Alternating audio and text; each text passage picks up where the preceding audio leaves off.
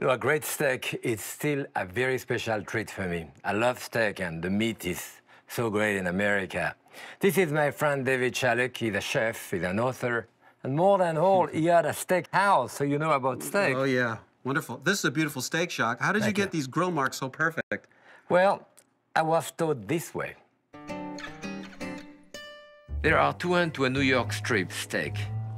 The hand toward the saddle, which is toward the back of the animal, and the other hand toward the shoulder, which has more fat, toward the rib. Cut 2 1-inch steak from the hand toward the loin. Trim off any fat, season with salt and freshly ground black pepper, then drizzle with a little bit of olive oil on top, pressing it into the meat. Set the steak on a hot grill or a very hot grill pan. It will cook for about 2 minutes on each side. To mark the steak, first turn them this way, then this way.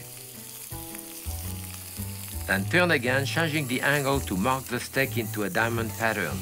Remember, for the perfect marking, you turn the steak this way, then this way, then this way, and then this way. The perfect cross-hatch pattern.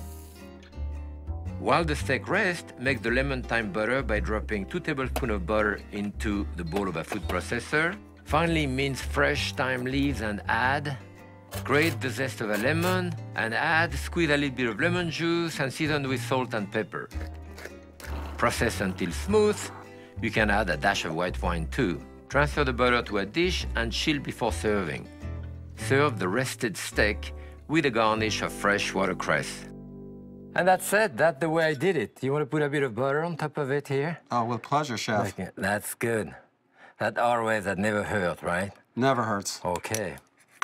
Is it Perfectly cooked. About like that for you? It's beautiful.